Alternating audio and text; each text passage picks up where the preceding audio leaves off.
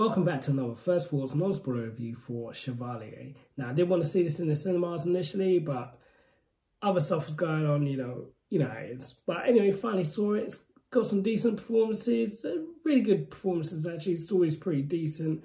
Obviously, an overlooked figure in history, being a person of colour. And, I think purposely so his history was kind of, trying to be written out. But besides the point, the film itself was pretty decent, really good performances.